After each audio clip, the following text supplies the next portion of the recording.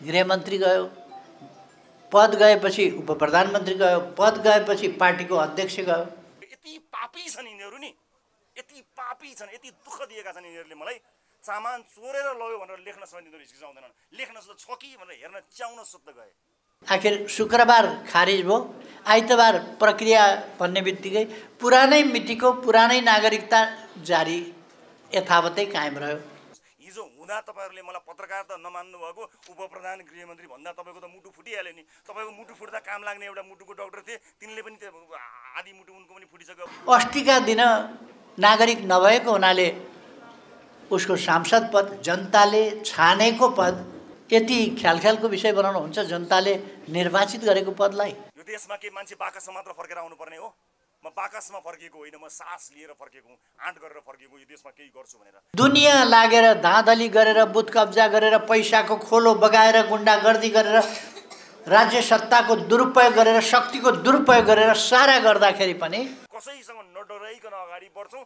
आउने चुनावमा राष्ट्रिय स्वतन्त्र पार्टीले सरकार बनाउने गरी अब उपप्रधान त गृह होइन प्रधानमन्त्री हुने गरी काम गर्न हामी लागि परेर बसेका छौँ। आज तपाईँ रवि लामिछानेका विरुद्ध उसको दल खारिज गरी पाऊँ भनेर दल खारिज गर्न, दलमाथि प्रतिबन्ध लगाउन त्यस्तो मिल्दैन। एउटा अवधि हामीले पार गऱ्यौँ भनेर अर्को षड्यन्त्रमा पर्दैन, होइन। षड्यन्त्र दिनेपछि हाम्रा विरुद्ध फेरि बनिए छन्। त्यसै कारण अहिले हामीले संविधानमा के व्यवस्था गरेका छौँ भने कम्युनिस्ट पार्टीमाथि प्रतिबन्ध, के कुनै पनि पार्टीमाथि, राजनीतिक पार्टीमाथि प्रतिबन्ध लाग्न सक्दैन भन्न खोलेका छौँ। अहिले रवि लामिछानेका विरुद्ध उसको दल खारिज गरी पाऊँ भनेर दल खारिज गर्न, दलमाथि प्रतिबन्ध लगाउन त्यस्तो मिल्दैन। यदि दलहरूमाथि प्रतिबन्ध लगाउने स्थिति बन्दै गयो भने लोकतन्त्र रहेन भन्ने कुरा बुझ्नुपर्छ। लोकतन्त्र रहेन, यो कसलाई पर्यो कसलाई परेन भन्ने कुरा होइन। एउटालाई गर्नेले एउटा भन्छन् नि, मलाई खाने बाघले तँलाई पनि खान्छ, तँलाई खाने बाघले मलाई पनि खान्छ भन्छ नि नेपालीमा। त्यस्तै हो। त्यो एउटा पार्टीमाथि अदालतले प्रतिबन्ध लगाउन थाल्ने हो भने अर्को पार्टीमाथि भोलि एउटा न्यु पारेर प्रतिबन्ध लगाउन सक्छ र तानाशाही आउन सक्छ। अहिलेका कदमहरूको सन्दर्भमा धेरै भनिरहनु पर्दैन। रविकै केस एउटा प्रक्रिया, आखिर शुक्रबार खारिज भयो, आइतबार प्रक्रिया भन्ने बित्तिकै पुरानै मितिको पुरानै नागरिकता जारी यथावतै कायम रह्यो। यथावतै नागरिकता कायम रह्यो। अस्तिका दिन नागरिक नभएको हुनाले उसको सांसद पद, जनताले छानेको पद, यति ख्यालख्यालको विषय बनाउनु हुन्छ जनताले निर्वाचित गरेको पदलाई। यति ख्यालख्याल बनाउनुहुन्छ। अनि त्यो पद गयो, पद गएपछि गृहमन्त्री गयो, पद गएपछि उपप्रधानमन्त्री गयो, पद गएपछि पार्टीको अध्यक्ष गयो। केही पनि नरहने। त्यही कुरालाई त सामान्य प्रक्रिया पुरा गर भन्दा हुने कुरा हो त्यो। अर्को, यति धेरै केसहरू सम्मानित सर्वोच्च अदालतमा पेन्डिङ छन्। वर्षौँदेखि जनताका घरबास उठ्या छन्, बेहाल भएको छ, लिलाम भएको छ, के भएको छ। यस्ता कति केस, राजनीतिक केस पनि त्यहाँ पेन्डिङ छन्। केही केस चाहिँ छिटो ढङ्गले अगाडि आउँछन् र त्यहाँ चाहिँ जे गर्नुपर्ने छ त्यो गरिहालिन्छ। यस प्रसङ्गमा म धेरै केही नभनौँ। हामी के मात्रै चाहन्छौँ भने लोकतन्त्र सुदृढ होस्, लोकतन्त्र सही ढङ्गले चलोस्, अदालत स्वतन्त्र न्यायालय, स्वच्छ न्यायालय, सम्मानित न्यायालय होस्। न्यायमूर्तिहरूमा कुनै प्रकारको आग्रह, पूर्वाग्रह, लोभ, पाप, डर, त्रास केही पनि नहोस्। स्वच्छ, निष्पक्ष भएर उहाँहरूले न्याय सम्पादन गर्नुहोस्। मान्छे त उहाँहरू पनि मान्छे हो, तर सामान्य मान्छेमा जुन प्रवृत्ति हुन्छ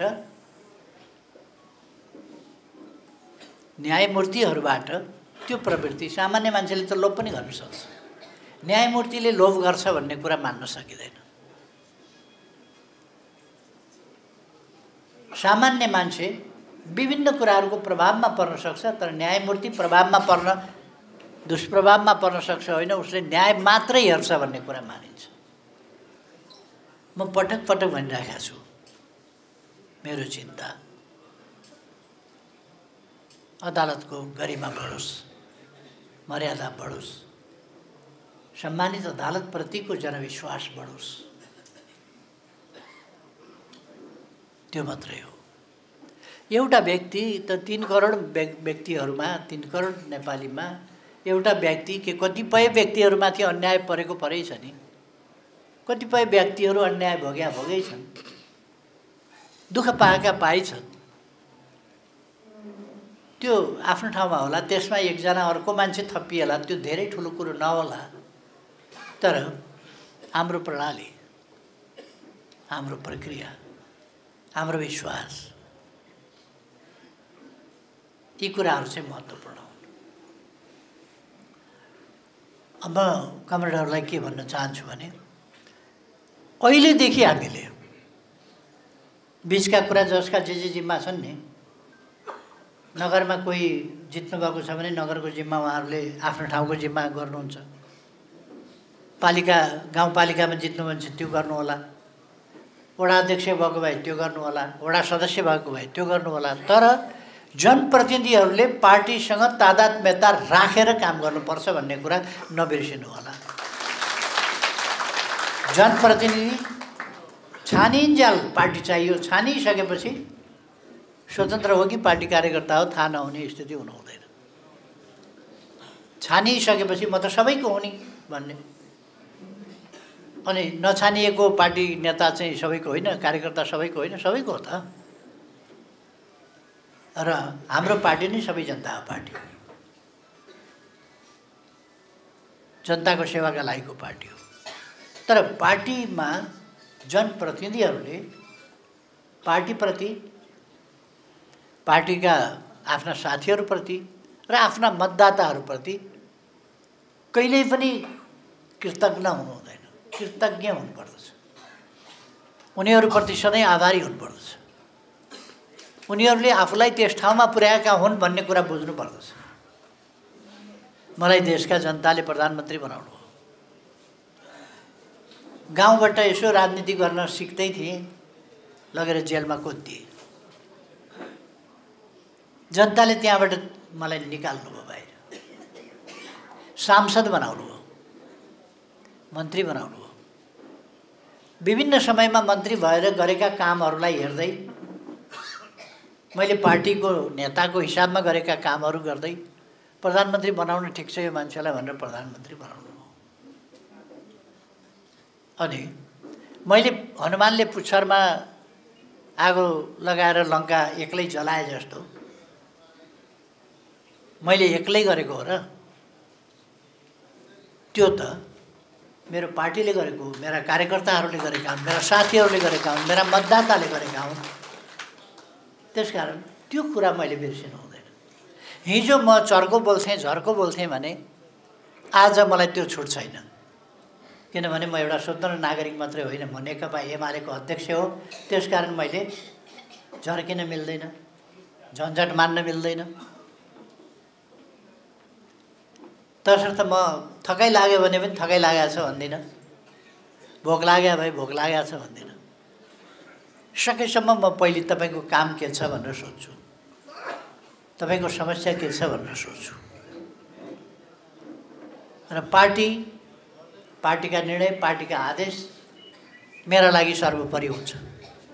किनभने त्यही पार्टीले मलाई एउटा गाउँले ठिटोलाई सिकाउँदै सिकाउँदै सिकाउँदै सिकाउँदै उठाउँदै उठाउँदै लगेर प्रधानमन्त्री बनाएको हो।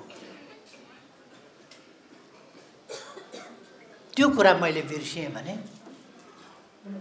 मेरो राजनीतिक अन्त्य त्यही हुन्छ। त्यो साथीहरूले बुझ्नुपर्दछ, हामी हरेकले, हामी केही छौँ भने पार्टीले बनाएको,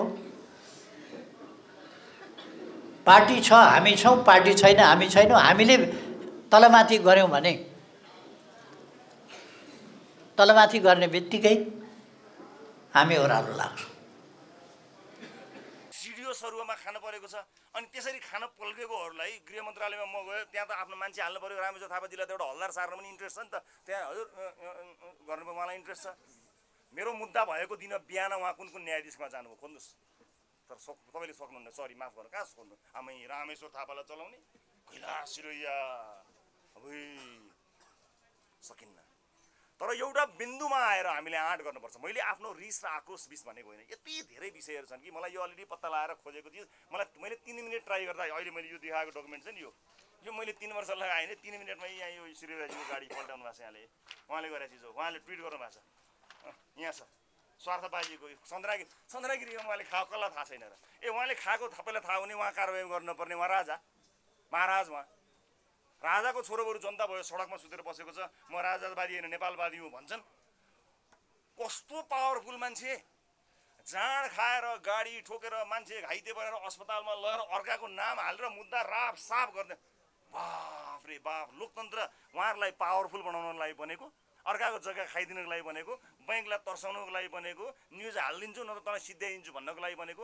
अर्काले अरबौँ खर्च गरेर घर जग्गा बन्दकी राखेर गरेको व्यापार व्यवसायमा त्यहाँ उसलाई सेयर दिनुपर्ने, सेयर दिएन भने त्यसपछि सिद्ध्याइदिन्छ अरे, अनि लेखिन्छ नि त हेडलाइन। पढ्न त उहाँ कसैले नि पढ्दैन, कसले पढ्छ? जहाँ प्रभाव पर्छ त्यहाँ अख्तियारमा त पुग्छ नि त।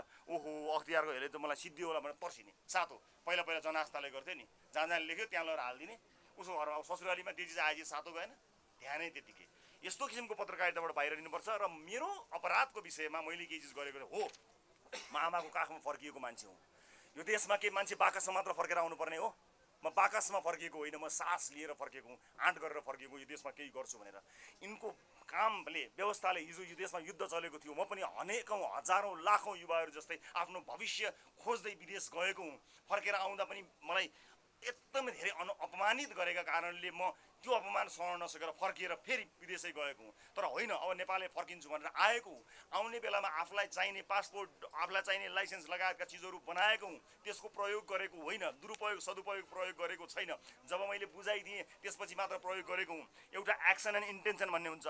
मेरा कारणले के कति क्षति भयो, मेरा कारणले के कति बिग्रियो, कसलाई नोक्सान भयो, मैले सोध्न चाहेको प्रश्न यति मात्रै हो। आदरणीय पत्रकार साथीहरू, आजको अभिव्यक्तिमा म अलिकति आक्रोशित पनि भएँ होला। मैले अघि भनिहालेँ, तपाईँलाई ढाँट्नै पर्दैन। उप प्रधानमन्त्री नि गुमाएको छ, गृहमन्त्री नि गुमाएको छ, सांसद पनि गुमेको छ। मान्छे भन्दामै केही बाँकी भएन, त्यसमा अलिअलि आक्रोश त आइहाल्छ, त्यसलाई अन्यथा नलिदिनु होला। तर त्यसका बावजुद पनि हामी एउटा उद्देश्य बोकेर आएका छौँ। 4 महिना कसैले सोधेन। 1 महिना धाएर अमित ढकालजीले एकजना साथीलाई मका पठाउनु भयो, मैले इन्टरभ्यू दिन्न है म भनेको थिएँ, होइन इन्टरभ्यू होइन केही भन्नुभयो। उहाँ आउनुभयो, इतिहासकै सबभन्दा लामो लेख लेखेर उहाँले जानुभयो। यो मान्छे भनेर चरित्रहीन, यो मान्छेको यसको महत्त्वाकांक्षी हो, यसको केही पनि छैन, यो अमेरिकामा बस्छ, यो हावा हो, यो त यो हँसाउने टुक्का सो गर्ने हिँड्ने मान्छे, यसको केही सिरियसनेस छैन भनेर यति लामो लेख्नुभयो कि उहाँको आर्टिकलले गर्दा यस्तो राम्रो राम्रो उम्मेदवार आउनु भएन। त्यही अमित ढकालजीको आर्टिकल उहाँले लेख्न पठाउनु भएको, भानुभक्तजी, पर उहाँले मलाई फेभर गर्नुभएको छ। भानुभक्तजीले मैले एउटा रिक्वेस्ट गरेर मान्नु भएको छ। उहाँप्रति मेरो सम्मान चाहिँ एकदमै राम्रो पत्रकार हो। त्यसरी काम लाग्दैन, हुँदैन, बेकार हो भन्नुभयो। कसैले मलाई सोध्यो, रविजी 4 महिनाको बिचमा 20 जना, 5 महिनाको बिचमा 20 जना सांसद नयाँ अनुहारका साथीहरू बोकेर नयाँ पार्टी खोलेर तपाईँ यो देश बदल्न पुग्नु भएको छ। तपाईँको इलेक्सन क्याम्पेन कसरी भयो, तपाईँले यो कसरी सम्भव गर्नुभयो? यसलाई सफलताको कथा बनाएर कसैले लेखेको छ? यो सफलता होइन। यहाँ मेहनत परेको छैन, यहाँ मान्छेहरूले काम गरेका छैनन्। को छन् तपाईँको टिमका मान्छेहरू? स्ट्राटेजी के हो? कसैसँग 1 पैसा चन्दा लिएर उठाएको छैन। हाम्रो पार्टीको नीति छ, कुनै पनि बिजनेसको मान्छेहरूले हामीलाई चन्दा दिने होइन, अपारदर्शी इच्छाले देखाएर चन्दा लिने हो। अब म यहीँबाट आह्वान गर्न चाहन्छु, हामी 5 वर्षको लागि 1000 रुपियाँ मेम्बरसिप फी लिन्छौँ। 5 वर्ष एक निर्वाचन कार्यकालको लागि 1000 लिन्छौँ, आम जनताबाट लिन्छौँ। मलाई विश्वास छ लाखौँ जनताहरूले हामीलाई त्यो 1000 दिएर मेम्बरसिप दिनुहुन्छ। नेपाली जनताले दिएको त्यो 1000 महँगो हो, तर देशलाई महँगो पर्ने गरी कुनै व्यापारी घराना या स्वार्थ समूहको पैसा लिँदैन। महँगो पर्यो, माफ गर्नु होला, तिर्नुहोस्। नतिर्ने क्षमता नभएका, कुनै पनि आर्थिक हैसियत कमजोर भएका साथीहरूले तिर्नु पर्दैन। 2 जना केन्द्रीय समितिका साथीहरूले उहाँ कमजोर हुनुहुन्छ भनेर सिफारिस गरे पनि हामी लिँदैनौँ। तर सक्नेले तिर्नु होला। 1000 रुपियाँमा मेम्बरसिप पाइन्छ। कसैको जुठो नखाइकन यो पार्टी चलाउँछौँ, कसैको जुठो नखाइकन यो पार्टी अगाडि बढाउँछौँ, कसैसँग नडराइकन अगाडि बढ्छौँ। आउने चुनावमा राष्ट्रिय स्वतन्त्र पार्टीले सरकार बनाउने गरी अब उप प्रधान तथा गृह होइन प्रधानमन्त्री हुने गरी काम गर्न हामी लागि परेर बसेका छौँ आज तपाईँको। तर मैले यसो भनेपछि त 12 भाइले त पासपोर्ट होइन पासपोर्ट छ नि त पासपोर्ट त्यहाँ त ढ्याम्मै फसाइदिन्छ आजीवन गर्न पाइन्न। म जेल परे पनि राष्ट्रिय स्वतन्त्र पार्टी अघि बढ्छ, म मरे पनि राष्ट्रिय स्वतन्त्र पार्टी अगाडि बढ्छ, म बहुलाए पनि राष्ट्रिय स्वतन्त्र पार्टी अगाडि बढ्छ। यो मिसन हो, एउटा व्यक्तिमाथि जाने नजाने भन्नका लागि राखेका होइनौँ। यो व्यतिथिबाट वाक्क दिक्क भएर हामी यसपटक सरकारमा गएका हौँ कि एउटा जिम्मेवारी लिएर। म सम्माननीय प्रधानमन्त्रीज्यूलाई र अध्यक्ष केपी ओलीज्यूलाई धन्यवाद भन्न चाहन्छु।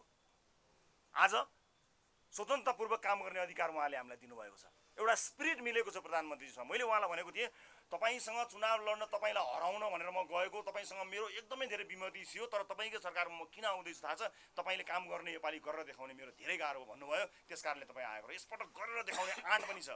सामान्य प्रधानमन्त्रीज्यूले मलाई पटक पटक भन्नुभएको छ मलाई अब चाहिँदैन केही, कुनै टेन्सन छैन, म मजाले काम गरेर देखाउँछु, यसपटक मलाई काम गर्ने अवसर दिनुहोस्, मजाले काम गर्छु भन्ने भएपछि ल ठिक छ तपाईँ काम गर्ने हो भने तपाईँको साथमा हामी छौँ, तपाईँको क्याबिनेटलाई सफल बनाएर राख्ने, तपाईँ काम गर्नुहोस्। त्यसपछि केपी ओलीजीले काम गर्नको लागि म तयार हुनुहुन्छ। यो कार्यकालमा हामी झाडी सफा गर्छौँ, मजाले काम गर्छौँ।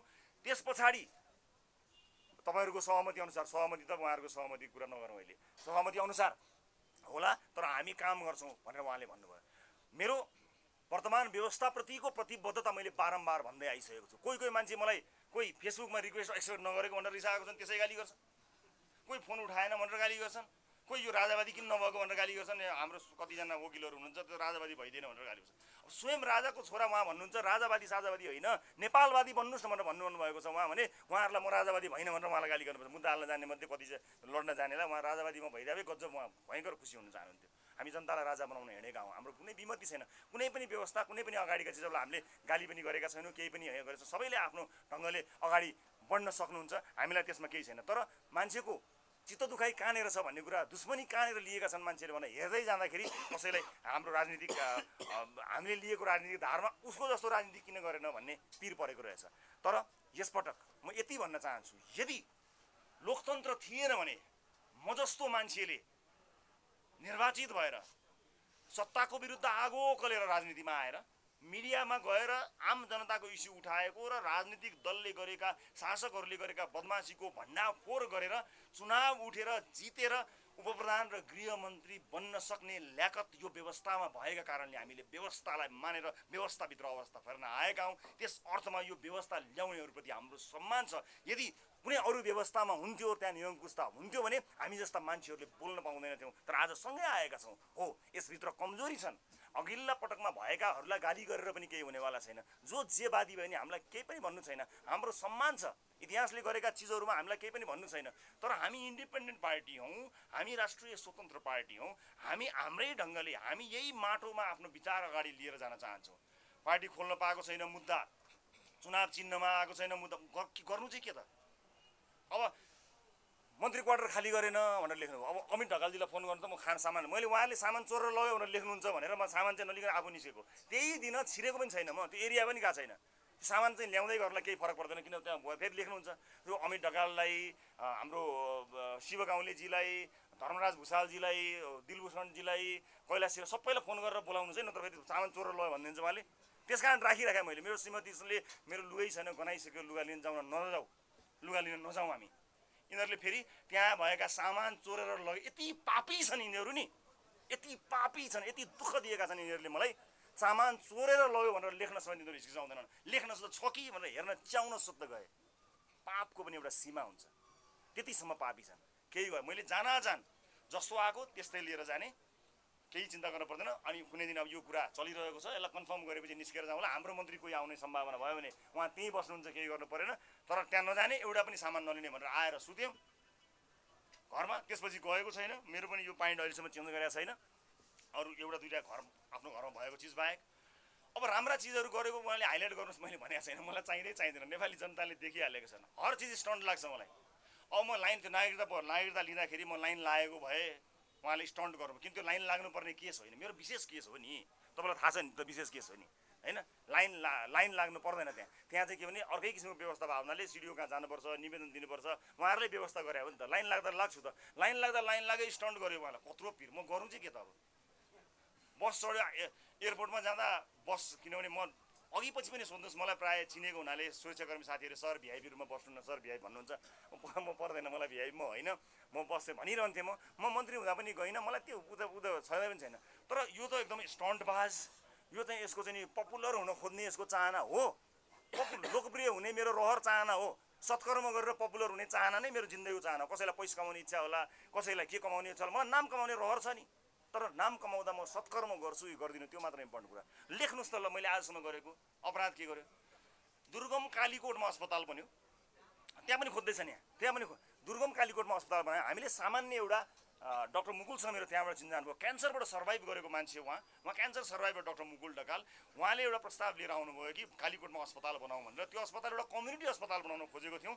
तर हामीले फन्ड रेज गर्दा होइन यस्तो दुर्गम ठाउँमा अस्पताल बनाएपछि त अलिक ठुलै बनाइदिउँ न ताकि पछिसम्मलाई काम लागोस् भनेर हामीले सरकारलाई सोध्यौँ हामीले फन्ड रेज गर्छौँ हाम्रो 2 करोड 3 करोडमा हाम्रो सकिन्थ्यो अस्पताल तर यो 2-3 करोडमा सकिने अस्पताल भन्दा पनि यसलाई अलिकति ठुलो बनाइदियो भने काम लाग्छ भनेर प्रदेश सरकारलाई भने केन्द्र सरकारलाई भने हुन्छ 2-4 करोड त हामी दिइहाल्छौँ नि भने हुन्छ भनेर हामीले काम गर्न थाल्यौँ पछि सरकारले दिन मानेन को फेरि यो प्रधानमन्त्री फेरि हाम्रो टाउकोमा लोन पर्यो तर अस्पताल भनेको डेटमा यति दिनभित्र भनेको चिज त्यति दिनभित्र र त्यो ठेकेदार कम्पनीले त्यो भनेको डेटमा उसले यदि एक दिन पनि ढिला गरेको भए उसलाई फाइन लगाउने कन्ट्र्याक्टमा अस्पताल बन्द गऱ्यौँ र अस्पताल बन्द गरेपछि मैले 4-5 करोड त हामीले उठायौँ फन्ड रेज हेर्नुहोस् दिल खोलेर माया गर्न केही पनि पैसा लाग्दैन वालेट खोलेर पैसा दिएर माया गरेका छन् नेपाली नागरिकले डराउँछु कान्तिपुरसँग डराउँछु अन्नपूर्णसँग वकिललाई रक्सी लिएर बुझाउने न्यायाधीशका घर घरमा रक्सी लिएर जाने एमबीसीलाई चाहिँ नि रिजाउनेसँग डराउन्न नि सर डराउँदिनँ उहाँ 12 खरीमा हुनुहुन्छ 12 खरी पनि त्यही भाइमध्ये पर्छ कङ्ग्रेसलाई जोगाउँछ उसले कसलाई थाहा छैन भने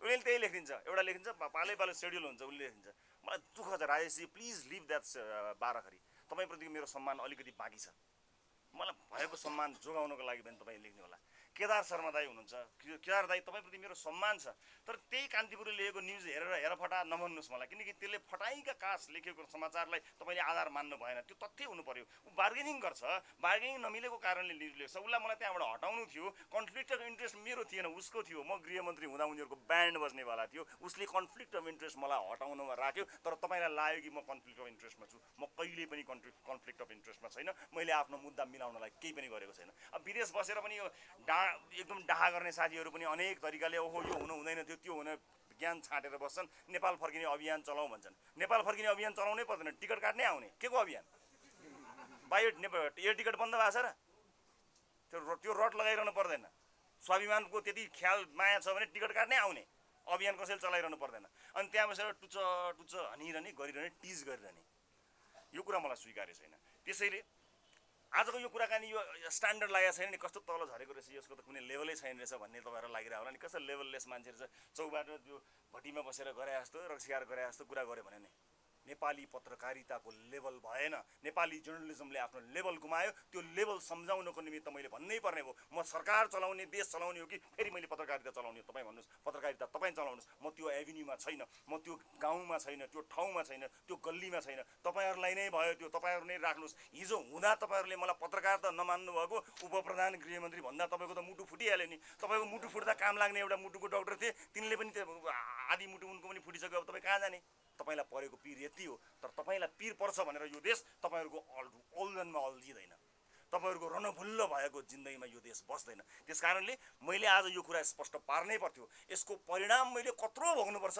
मलाई थाहा छ तर आई एम रेडी परिणामको परवाह नगरिकन त्यसको वास्ता नगरिकन म आएको म पत्रकारिता पढाउने मान्छे होइन पढाउन सक्ने हैसियत होइन म पढ्न पनि नसकेको पत्रकारिताको मान्छे तपाईलाई के पढाउन सकुला तर म दुईटा कुरा चाहिँ तपाईलाई भन्छु पढ्न मनले पढ्नुस् केही पनि फरक पर्दैन आफूभन्दा सानो मान्छेबाट पढ्दा पनि हुन्छ कहिलेकाहीँ म तपाईभन्दा धेरै सानो मान्छे हो पत्रकारिता दुई किसिमको गरिन्छ एउटा सञ्जय बनेर पत्रकारिता गरिन्छ अर्को नारद मुनि बनेर पत्रकारिता गरिन्छ सञ्जय जसले जे भएको थियो त्यही चीज महाभारतको युद्ध देखायो कहीँ केही चीज फरक पारेन यस्तो देखायो एउटा दृष्टिविहीनले पनि छर्लङ्ग देख्न सक्ने गरी महाभारतको युद्ध देखायो एउटा सञ्जय हो अर्को नारद मुनि हो जसले भएका कुरालाई भएका बाङ्गा डुङ्गा अनि छानी गर्दै घाम्दै घुमाउँदै पठायो नारद मुनि। तपाईँ सञ्जय बन्ने कि नारद मुनि बन्ने तपाईँ आजको दिनमा निर्णय गर्नुहोला। यस्तो बुम बजारमा छ्यापछाप्ती पाइन्छ, त्यस्ता क्यामेरा बजारमा छ्यापछाप्ती पाइन्छ, सम्पादक पाइन्छ, पत्रिका पाइन्छ, अनलाइन पाइन्छ, इमान पाइँदैन। चौथो अङ्गले बाटो बिरायो भने समाज भड्किन्छ। विदेशी शक्तिहरूको आडमा मुलुक गयो, मुलुकलाई विदेशी शक्तिहरूको चलखेलको अड्डा बनाइयो भनेर भनियो। विदेशीहरूको चलखेलमा होइन। केही मिडियाहरूले विदेशीको एजेन्ट हुँ म भनेर त्यो विदेशीसँग सम्बन्ध बिगारेका छन्। म त उसले लेखेपछि त अब कान्तिपुरले लेख्यो भने चाहिँ ओहो यो त इन्डियाको लाइन हो, इन्डियाले पनि यही भन्यो होला भनेर इन्डियाको नाम लिएर हामीलाई यहाँ तर्साइरहेको छ। कसरी इन्डिया हुन्छ? That's not an India. This is a message to Mr. Modi. Mr. Modi, we need to work on this. Please don't believe that the people who are saying your agent is not your agent. They're not your agent, they're not our agent. They're nobody's. They have their interest. And I want some fellow Indians to understand this so that I think I can speak a little bit Hindi also. I want my message to go through the Indian media as well, from Indian television and other media. I really want to give this message very loud and clear to the Indian communities out there. Please listen this carefully. And I really want Indian citizens also understand my message very clear and loud. So I'm going to speak in Hindi a little bit because I speak pretty good Hindi. I've watched good amount of Hindi cinemas also. So it will be easy for people of India to understand the situation also. I'm going to give my statement in Hindi, especially for the people of India and Prime Minister Mr. Modi. Modi ji, जो लोग आपके नाम pay यहाँ पर लूट रहे हैं, वो लोग नेपाल और भारत के संबंध आगे बढ़ाने का नहीं सोच रहे हैं। आपको लग रहा होगा हमारे संबंध बहुत ऊंचाई पर चढ़ी गई है, ये बोलने वाली बात है। ये लोग जो एजेंट बनकर काम कर रहे हैं, उन पर विश्वास करना बंद कीजिए। सीधी बात कीजिए। आप कोई एजेंट आपके लिए आपका ये इंडिया का लाइन है करके यहाँ पर जो चला रहा है, वो धंधा को बंद कीजिए। अगर आपको सच लगता है कि नेपाल और भारत बहुत अच्छे मित्र है और हमारे रिलेशन अच्छा बनानी चाहिए, तो बीच में कोई आदमी मत भेजिएगा, कोई पत्रकार को मत भेजिएगा, कोई एजेंट को मत भेजिएगा, कोई प्रकाशक को मत भेजिएगा। सीधी बात कीजिएगा। You have two work on your team, you have two work with your embassy and all. वहाँ पर देखिएगा, आप ध्यान से देखिएगा। अगर नेपाल और भारत का संबंध अच्छा बनाना चाहते हो तो हम लोगों को ऐसे इंटैक्ट रहना चाहिए साथ में। बीच में जगह रख दोगे तो ऐसे लोग आके आपके नाम ले पे इसको लूटेंगे। वो आपके देश के लिए भी हानिकारक है, हमारे देश के लिए भी हानिकारक है, और इन लोगों के वजह से हमारा संबंध कभी भी अच्छा नहीं होगा। आज राष्ट्रवादी बनना हो तो इंडिया को गाली करने के लिए लोग मजबूर हो रहे हैं। ये लोग ये बना रहे हैं, इनको अपने नेपाल भारत का रिलेशन आप अगर अच्छा चाहते हो, आप इसको हटाइए। I really want this message to go through the Indian media as well. मैं आज ये भी क्लियर करना चाहता हूँ। मलाई क्षमा गर्नु होला, हिन्दी बोल्ने बित्तिकै फेरि अलिकति गाली खाने चलन पनि छ। टिकटकमा यति हिन्दी बोले मात्र हालेर मैले अर्को वर्ष गाली खाने होला, हिन्दी बोल्थे रवि भनेर हेडलाइन लेख्ने होला, केही पनि फरक छैन। हेडलाइनबाट तर्सिने मान्छे होइन, लाइफलाइन चेन्ज गर्न हिँडेको मान्छे भएको हुनाले त्यस कारणले मैले अलिकति तल आउनै पर्ने भयो। मलाई क्षमा गर्नु होला। म एकदमै धेरै बौद्धिक मान्छे होइन, तर तपाईँलाई झुक्क्याउन सक्ने बौद्धिकता चाहिँ छ मसँग। तर मैले त्यसो गर्न चाहिनँ। आज तपाईँलाई झुक्काइ चाहिँ दिन सक्छु म। ओहो बौद्धिकै हो कि क्या हो भने जस्तो गरेर म हृदयबाट बोल्न चाहन्छु। म जे छु त्यही नै म हुँ। म त्योबाट बाहिर जान चाहन्न। म धेरै पर गएको कारणले गर्दाखेरि मैले यो कुरा बताउनुहुन्छ। र एउटा चिज तपाईँलाई म सुनाउन चाहन्छु। हामीभित्र डर डर डर डर डर डर एउटा कुरा ध्यान दिएर सुन्नु होला। जो डराउँछ त्यसको लुक्ने ठाउँ हुँदैन, जो डराउँछ त्यसले लुक्ने ठाउँ पाउँदैन। र म डराएर राजनीति गर्न आएको होइन। कत्रा कत्रा व्यवस्था विरुद्ध नडराइकन लडेका नेताहरू आज पत्रकारले यसो राम्रो लेखिदिए हुन्थ्यो कि भनेर त्यो पत्रकारलाई उपहार दिने हो कि त्यो पत्रकारलाई फकाउने हो कि त्यो पत्रिकाको साउलाई आफ्नो समीक्षा राख्ने हो कि भनेर डराएर राजनीति गरेको छ। यस्तो डराएर राजनीति गरेर यो देशमाथि लाग्दैन। पत्रकारको काम आफ्नो पत्रकारिता गर्ने हो, नेताको काम मुलुकका लागि काम गर्ने हो।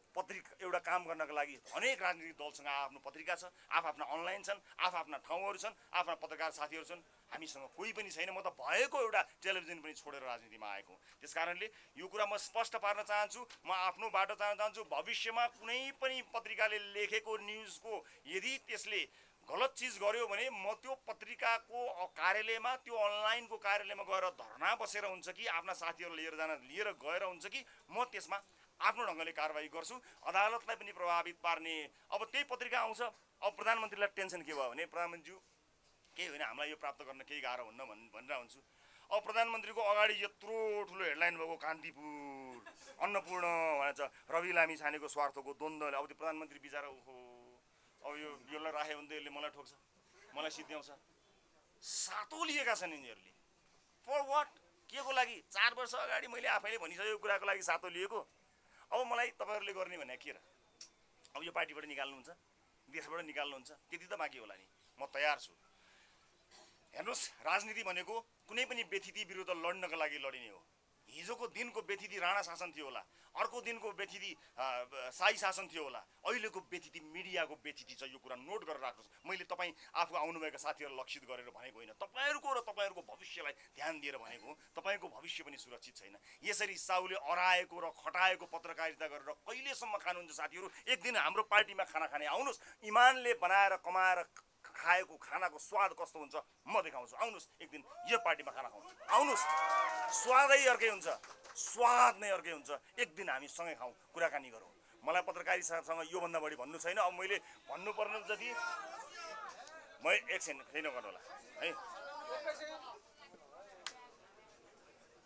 र अर्को कुरा मलाई थाहा छ अब यसलाई पासपोर्टमा फसाउन सकिन्छ भनेर गएको छ पासपोर्टमा फसाउन सकिन्छ ए के छ पासपोर्ट दुरुपयोगमा त फौजदारी लाग्यो भने त जिन्दगीभरि चुनाव लड्नु पर्दैन जिन्दगीभरि चुनाव लड्न पनि पाउँदैन त्यहाँ हान्नुपर्छ भनेर 12 भाइ मिलिसक्यो होला नभए 12 भाइ कति भाइ छन् 12 भाइ मिटिङ भइसक्यो यो देशका सारा व्यथितिको कारकै मै यो देशको सारा व्यथितिको कारण यही यसलाई हटाएपछि सब ठिक हुन्छ भन्ने छ यसलाई हटाइदिए सिद्धो अरूलाई हटाउने होइन तपाईँहरूलाई के बताउँ म आज नेपाली जनतालाई दुःख पर्यो भने नेपाली जनताहरू युवराज कणेललाई खोज्दै हिँड्छन् वीरेन्द्र जैरीलाई खोज्दै हिँड्छन् रमेश प्रसाईलाई खोज्दै हिँड्छन् तपाईँलाई खोज्दै हिँड्दैनन् यो भ्रमबाट बाहिर निस्कनुहोस् तपाईँ यिनै ठाउँहरूलाई प्रभावित गर्न मात्र पत्रकारिता गरिरहनु भएको छ यो चिजबाट बाहिर निस्कनुहोस् नेपाली जनताका मुद्दामा काम आउन आउनुहोस् पत्रकारिता गर्नुहोस् पत्रिका तपाईँले चलाउने हो देश हामीले चलाउने हो देश चलाउन मन छ भने चितवन 2 मा मसँग चुनाव लड्न आउनुहोस् एकजना अमित ढकाल पनि आउनुहोस् के अनलाइन खबरको हाम्रो कति कम्पिटिसन नाम पनि आएन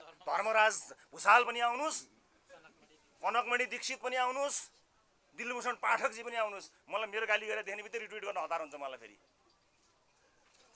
कहीँ कसैले मलाई गाली गरेर देख्यो कि रिट्विट गर्न हतार भइहाल्ने अनि त्यसले हो र भन्ने ग्रुप आइहाल्ने म तर्सिन्न अलिकति डर अलिअलि भएको पनि आज सिद्ध्याएँ यसरी कसैलाई पनि तर्साउन पाइँदैन एउटै कुरा बताउँछु अब पासपोर्टमा फसाउँछ भनेर लाग्नेहरूलाई म रेडी छु म तयार छु पासपोर्टमा फसाउन सकिन्छ पासपोर्टमा फस्छ यो भन्ने कुरामा तयार भएको बस्नेहरूलाई म भन्न चाहन्छु फसाउनु होला मजाले फसाउनु होला केही छैन म लड्छु आफ्नो मुद्दा आफै लड्छु हिजो देशको उपप्रधान तथा गृह मन्त्रालयमा हुँदाखेरि त मैले केही पनि गर्न सकिनँ भने अलरेडी बाहिर आएको डकुमेन्टमा मैले के गर्न सकुला र म गृह मन्त्रालय यस कारण हो चाहन्थेँ म फेरि एकदम गृहमन्त्री चाहिए पनि होइन मलाई भएको भए मलाई हुन्थ्यो त्यो पनि भन्दिनँ म आश त थियो नि मलाई किन हुँदैन राखिहाल्छ कि भन्ने आश त थियो नभएको होइन तर मैले यति कुरा तपाईँलाई इमान्दारीपूर्वक भन्नुपर्छ कि गृह मन्त्रालयमा बसेर हामीले प्रत्येक दिन यहाँ प्रतिभा हुनुहुन्छ दीपक हुनुहुन्छ उहाँलाई सोध्नुहोस् त प्रत्येक दिन 12 वर्ष 13 वर्ष धाएको मान्छेलाई 12 मिनटमा हामीले काम सल्भ गरेर जान्थ्यौँ म त्यो लोभको लागि गृह मन्त्रालय जान चाहन्छु अहिले यति गाली गर्दा पनि फेरि बोलायो भने